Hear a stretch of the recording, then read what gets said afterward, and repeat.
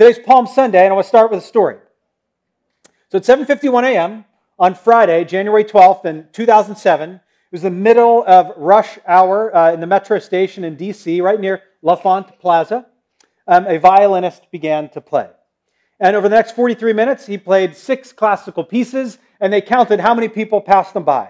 And there were 1,097 people that went by this violinist playing his violin, and 27 of the 1,097 stopped. So that people passed them by, not that surprising, right? I've been there, I've done that. But who they passed by is really where the story gets interesting. See, the violinist who was dressed in jeans and a long-sleeve t-shirt and a ball cap was a man named Joshua Bell. 3 days before that event in D.C., he was in Boston selling out their symphony hall at over $100 a ticket. He plays in the kind of performances where he would normally wear a tux and a ball cap, and if you cough twice, they'll throw you out. He always performs on the same instrument. Now, he has a name for his violin. Now, I think he could maybe do better than the name for his violin. Like, I was hoping for like Excalibur, or Kingslayer, or something like that. But he calls his the Gibson X Huberman. I don't know what that means. But he bought it. It's a 1713 Stradivarius. Now, I don't know anything about violins, but I know that a Stradivarius is good, right? And he bought it for just north of $3.5 million. And the college I went to, there was a music school, and I remember somebody saying this was a person going to be an orthopedic surgeon, and she said, "I'll own my home, I'll own many things, I'll probably never own my violin." These violins are just extraordinarily expensive. So Bell, the best violinist in the world, is playing the best violin, and he's not just playing any old song. He's not like pounding out like green sleeves to see if he can sell some ice cream, right? He played Chaconne, which is a song so fancy, I probably pronounced it incorrectly. It's one of Bach's pieces, and when Bell talked about why he picked that piece to play, he said it's not just one of the greatest pieces of music ever written, but one of the greatest achievements of any man in human history. It's incredibly difficult to master. If you are a great violinist, you still may not be able to play that song.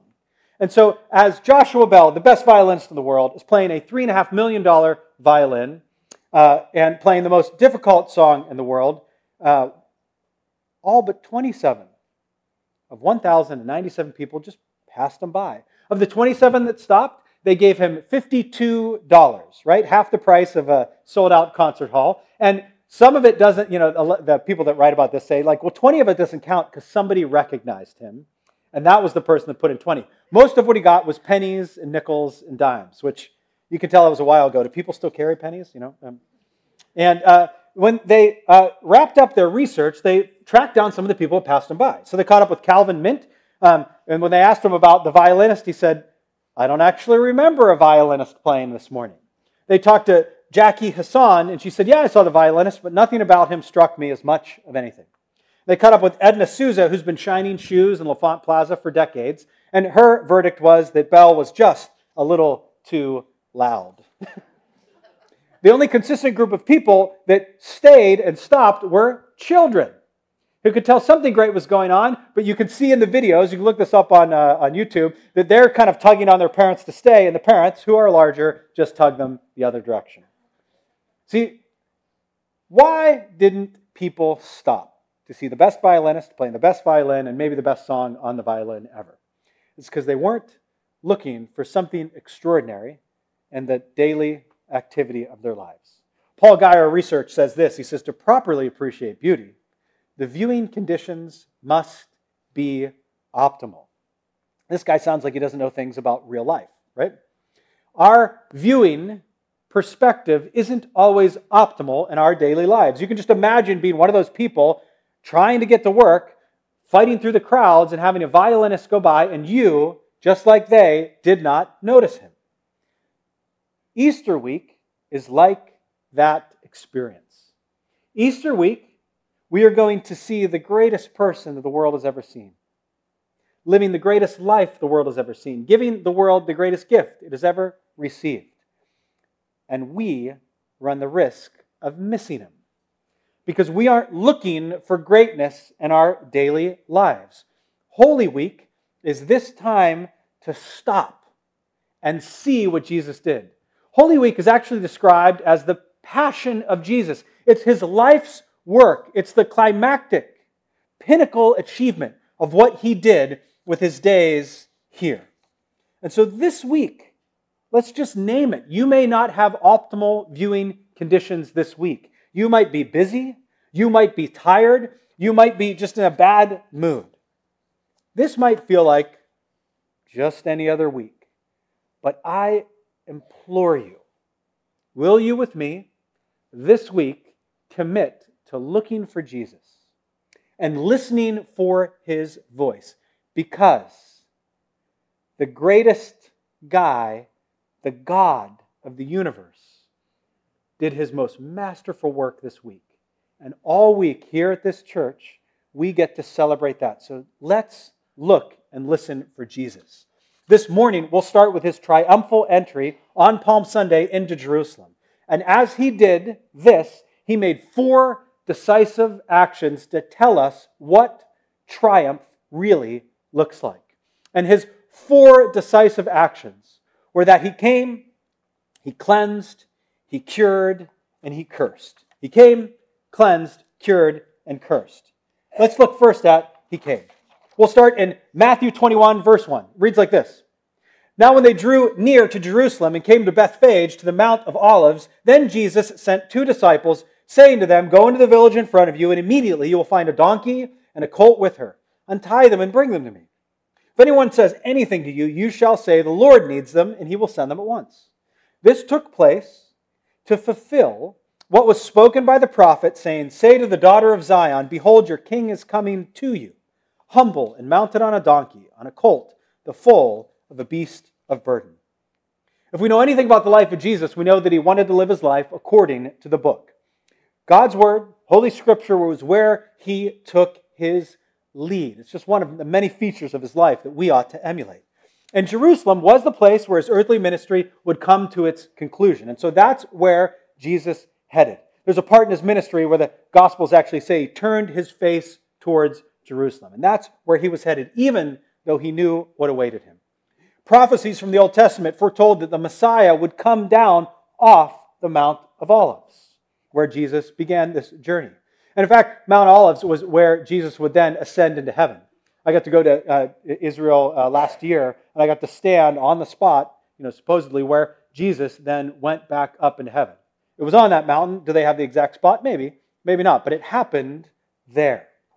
These were real events that happened in real history that we can talk about and research. And Scripture said that this Messiah would come in riding on a donkey. The Messiah, the guy that would come in and take over and cleanse the temple, would be coming in on a donkey. Now, this tells us something about the nature of Jesus. It tells us about these dualities he has that are true about him. He's both divine and human.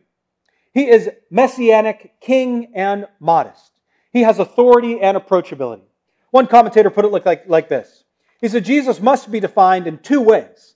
He is the crucified Messiah, he is the modest king, he is the lowly Lord, and he is the human God. The New Testament gospel reveals or revels in this duality. Deny either of those dualities, his deity and his humanity, and the spell of the gospel is broken.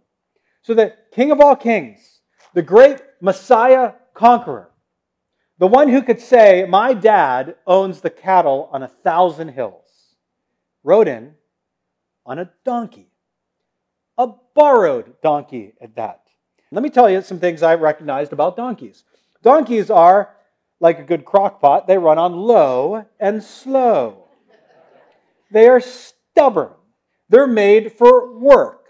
They are slow enough that you can keep up with them, especially when you're carrying someone like me. They're low enough that you can be on eye level with the person. Have you ever seen a cop on a mounted police officer? It is all about intimidation. You can't get close to that thing. When you are on a donkey, you can come right up next to me. You can almost look me in the eyes. It's that kind of humility that Jesus would have riding in on this. So if you were a king, you'd ride in on a white stallion. And everything about how you came in would be intimidation and power. And everything about how Jesus came in was get close, approach me. Well, as he comes in, the story continues. It says, the disciples went and did as Jesus had directed them. They brought the donkey and the colt and put on them their cloaks, and he sat on them. Most of the crowd spread their cloaks on the road, and others cut branches from the trees and spread them out on the road. And the crowds that went before him and that followed him were shouting, Hosanna to the Son of David. Blessed is he who comes in the name of the Lord. Hosanna in the highest. And when they entered Jerusalem, the whole city was stirred up, saying, Who is this?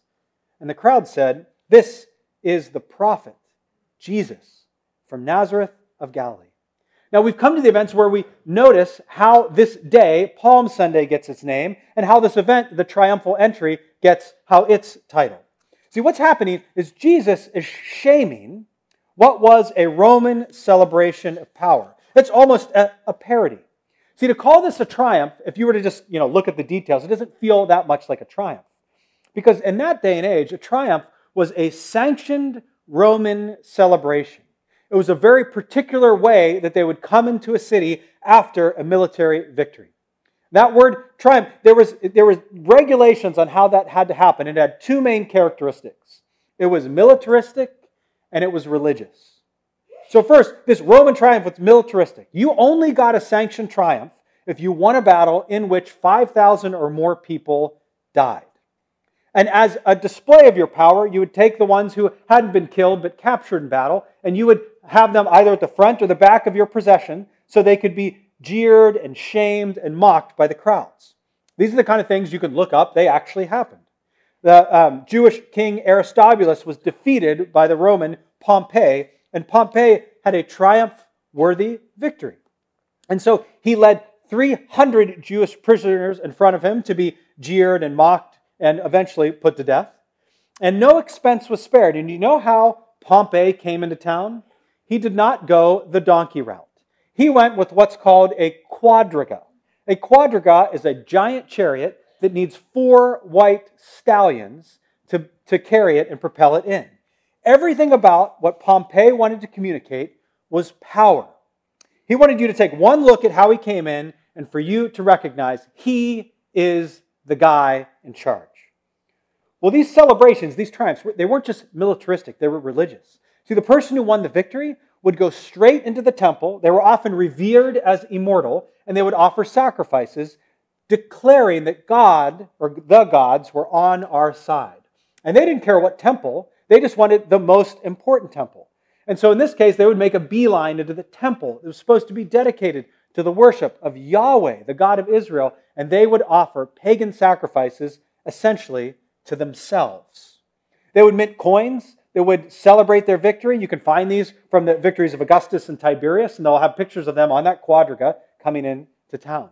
These are real events that happened. And oh, by the way, Pontius Pilate would have just come into Jerusalem for Holy Week in exactly this fashion. See, Pilate was in Jerusalem for Passover, not because he wanted to celebrate, because he wanted to keep those Jews in line. It was a show of force. The city would swell to almost 10 times its normal size. And do you remember what Passover celebrates? Passover celebrates the last time God released Israel from their oppressive captors. And so Pontius Pilate would come into town not to offer moral support, but to flex his military muscles and remind them of who is really in charge. For Jesus to come in this fashion was to mock and to scorn and to shame the way that Roman power came into town. What Jesus did would not have appeared as triumphant, and yet he won the greatest victory that the world has ever seen. And what's interesting is, sometimes when I imagine the story in my head, I'm imagining the people of Jerusalem, like all at the gates, can't wait to invite him in. If you read the text carefully, which I always encourage, God always rewards a careful reading of the text, you'll find that the people that shout Hosanna and lay those palm fronds on the ground and their cloaks on the ground are not the people of Jerusalem. They're the people that were with Jesus. It says that the people that went ahead of him and the people that were with him created this celebration. He has convinced no one in Jerusalem yet. And so this triumphal entry has to be staged by the people that were already with Jesus. So some would have seen it, but the vast majority missed it. Jesus, because he didn't look like what he was supposed to look like, was missed by most. Just like that violinist. He wasn't in a concert hall. He wasn't wearing his tux. And yet he was the greatest musician, playing the greatest instrument, and playing the greatest song, and people passed him by. And the same thing happened to Jesus. Jesus is playing the most masterful music the world has ever seen. And most people didn't recognize him and didn't pay him mind. See, they were so fixated on looking for what he was supposed to look like. Just like a violinist is supposed to wear a tux, the Messiah is supposed to come in on a white horse with power and glory and overthrow the Roman authorities. He needed to be more powerful than that, not weaker than the authorities that he came in. And instead, Jesus comes in humbly on a borrowed donkey. And he came in not to celebrate all the enemies he's vanquished in combat, but to celebrate all of the souls that he would save through his sacrifice. So the first decisive action Jesus took was that he came. The second is that he cleansed. And pick up that in verse 12. He says, "And Jesus entered the temple and drove out all those who sold and bought in the temple. And he overturned the tables of the money changers and the seats of those who sold pigeons. He said to them, 'It is written, my house shall be called a house of prayer, but you make it a den of robbers.'" Of course, the temple was this marquee location, this crucial institution in the city of Jerusalem. And to get the setting, Herod had really built up the temple at this time. It had this enormous court of Gentiles. It was many football fields large. The perimeter of the court of Gentiles was about a mile long, if you were to just walk the perimeter. And it had all these little booths where you could buy an animal for sacrifice or change your currency into the temple currency, the Tyrian currency. It provided, a very helpful function. I mean, on these long journeys that people would take to come in Jerusalem, it was tough to bring, your sacrificial animal on your shoulders that long way. And so they would set up shop and they would sell you their animal, of course, at a price. And they would change your money into the money of the temple, of course, and take a cut of it. And Jesus said this is not the way things are supposed to be. This is a house of prayer, not a house of commerce. He said, you've ruined it. So Jesus, this meek and mild, humble guy, riding in on a borrowed donkey, starts overturning tables, rearranging furniture like he owns the place. And everybody takes notice. And what's fascinating is he drives people out. Now, as I try to just remember the story in my mind's eye, of course, you're saying, drive out the people that are the money changers. Drive out the people selling stuff. But again, careful reading of the text. Who does Jesus drive out? Those both selling and buying. He doesn't see the buyers just innocent bystanders, even though they may have been taken advantage of. He says that you are part of a corrupt system and you need to get out. I'm happy you're here. I'm glad you're offering a sacrifice, but don't do it in a place of prayer. Do your business outside and come in here and worship. Jesus is standing against and judging callous, casual, and transactional religion. This dramatic action that Jesus took is exactly the kind of action a prophet would take. When people asked, who is this? They said, it's the prophet Jesus. Prophets were dramatic. They made a scene to make a point. Okay, so some of the dramatic actions you may remember. Isaiah, one of the prophets, you've maybe read stuff from him, he walked around naked for 3 years to make a point. I think he made it, right? Hosea married a prostitute to talk about how idolatrous Israel was. And Jeremiah did things like wear a wooden yoke, wore a soiled loincloth, and shattered a clay pot. This is exactly the kind of dramatic action a prophet would take. But this is also exactly the kind of action that a Messiah would take. The Messiah was to come and cleanse the temple of all that was unfit for proper worship of God. And so Jesus is doing just that. And all throughout the Old Testament, you read things like this. From the book of Ezekiel, it says, "Judgment began at my sanctuary." Jesus wants to clean house first. In Chronicles, it says, he carry out the filth from the holy place. And Isaiah, time and time again, he says, I don't care about your sacrifices if your heart is in the wrong place, if you're abusing and taking advantage of the poor and those on the underside of power. Jesus was a man of holy zeal for God. And he walked into the temple like he owned the place and cleaned house. So Jesus, decisively, he came, he cleansed. Third, he cured. We pick it up again in verse 14. It says, and the blind and the lame came to him in the temple, and he healed them. But when the chief priests and the scribes saw the wonderful things he did, and the children crying out in the temple, Hosanna to the Son of David, they were indignant.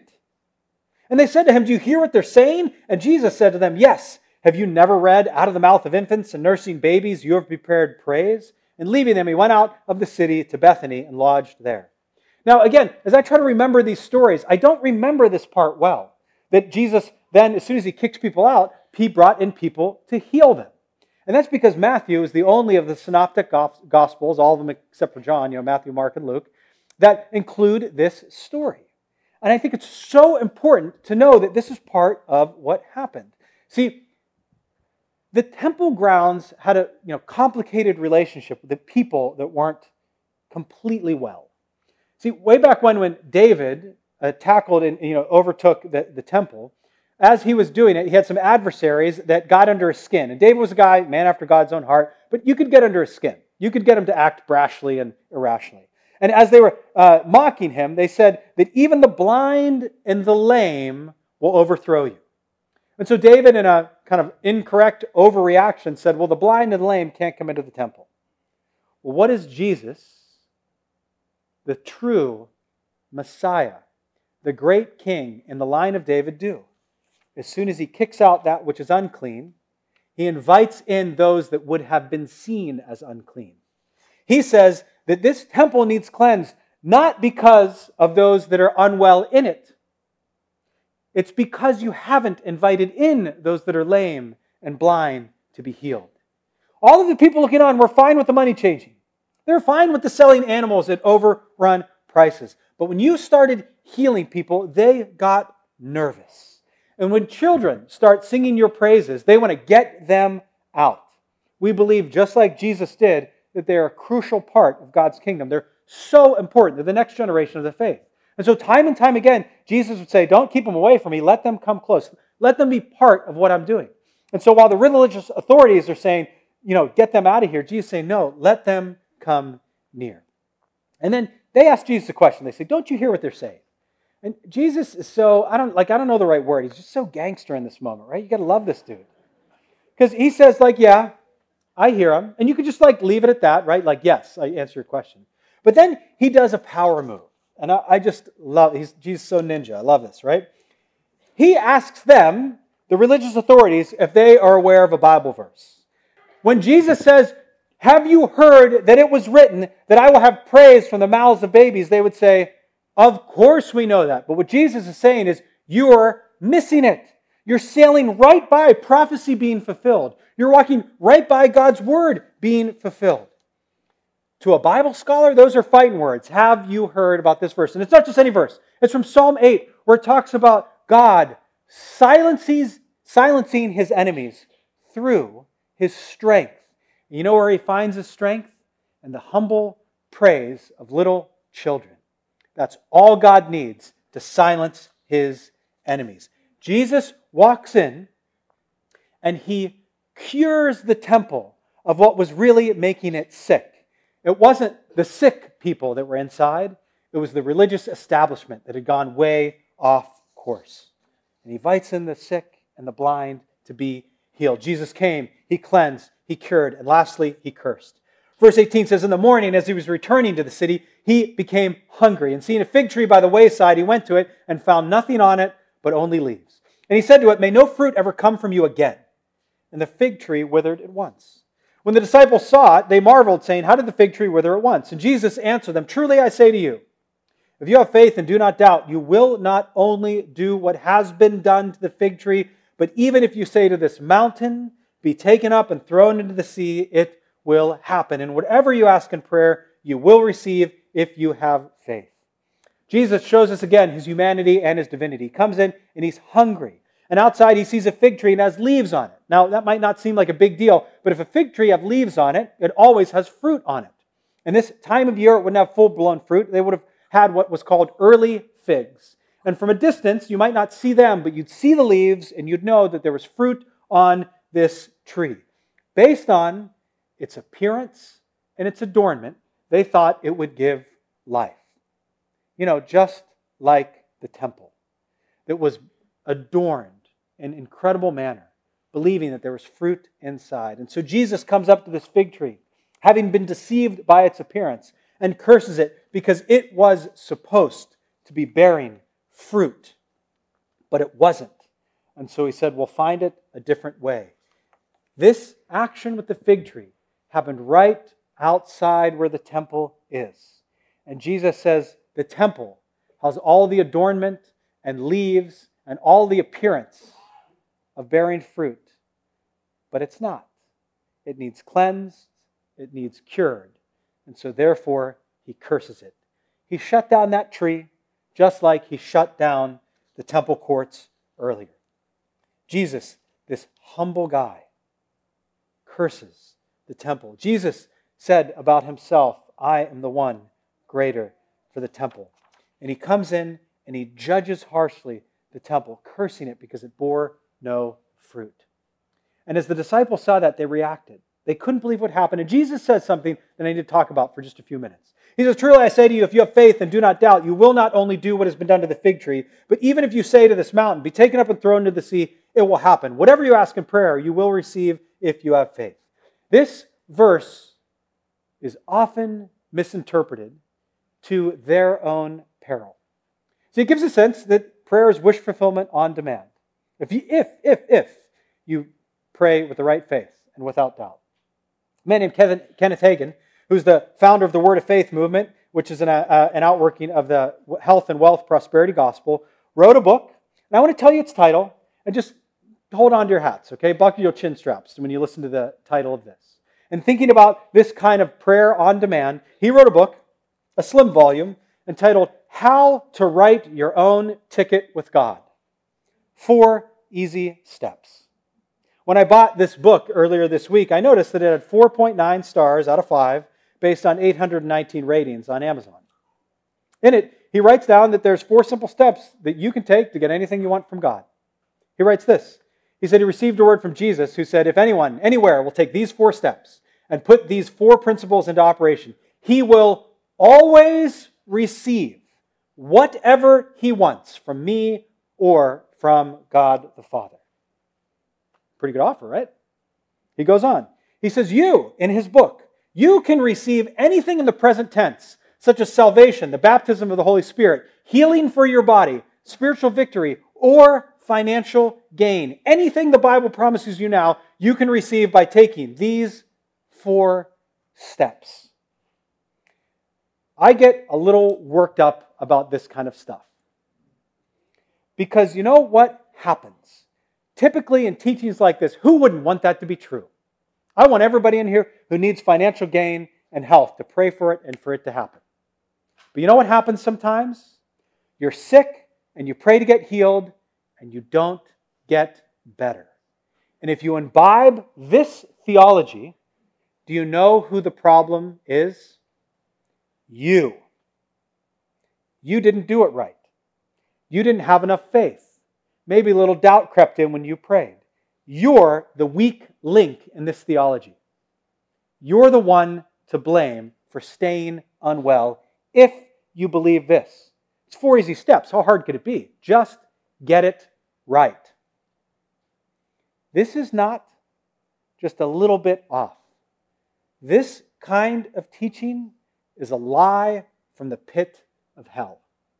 It's aberrant. It's false. It's not innocently misguided. It's heresy. Do not believe that.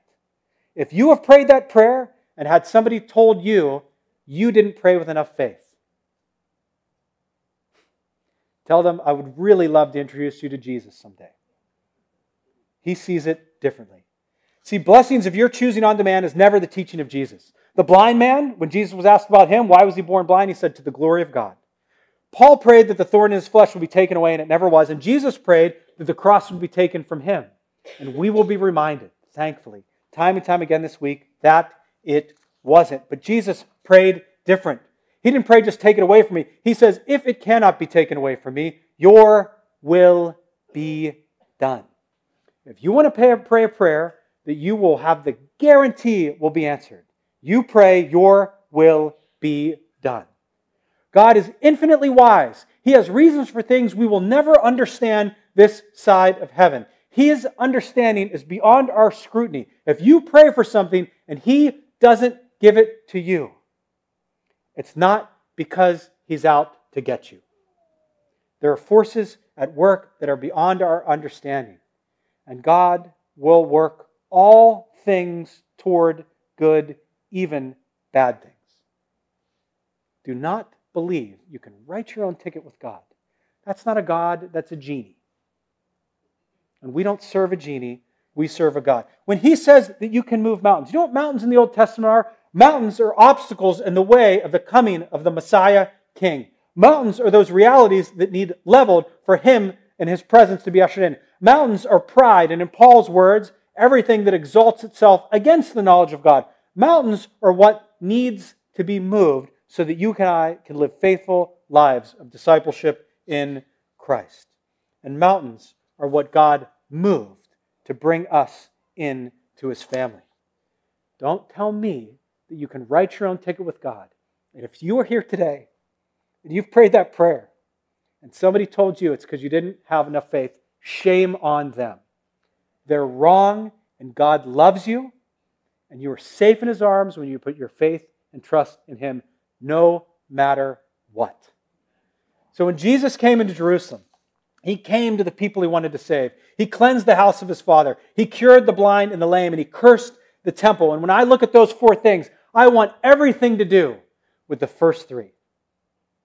I want nothing to do with the last. When I look at this, I want Jesus to come into my life so that I can shout Hosanna and He can save me. I want Jesus to cleanse my life of all that takes me away from Him. I want Jesus to heal me and my church and everybody I love of everything that holds us back. But I don't want the curse. Do you know why? Because if Jesus took account of my life and the fruit I produce, He would see sin, the wages of which are death. Everyone stands under the curse of the debt of sin. So I want Jesus to come and cleanse and cure, but I don't want Him to curse. Because if you are outside of the love of Christ, that is what you are. Galatians 3:10 says this, "For all who rely on works of the law are under a curse. For it is written, cursed be everyone who does not abide by all things written in the book of the law and do them." That's me and that's you. We don't keep the whole law, but the gospel says that you cannot save yourself, but it doesn't say that you cannot be saved. Amen? The gospel says that the wages of sin is death, but the free gift of God is eternal life in Christ Jesus. The gospel says that for our sake, He made Him to be sin who knew no sin, so that in Him we might become the righteousness of God. Friends, Holy Week, receive the word of God to you in Galatians 3:13. Christ redeemed us from the curse of the law by becoming a curse for us. For it is written, cursed is anyone and everyone who is hanged on a tree. Jesus, this Easter season, the reason why it's so beautiful, the reason why it's like that violinist playing the greatest music the world has ever seen, is because He took the curse you deserve on Himself so that you could be the blessed, beloved child of God. That is what we celebrate this week. Don't miss it. Jesus will be playing the most beautiful music the world has ever seen. Will you, with me this week, will you watch for Him? Will you look for Him? Will you listen for the voice of Jesus saying, I love you, it cost a whole lot, but you were worth it.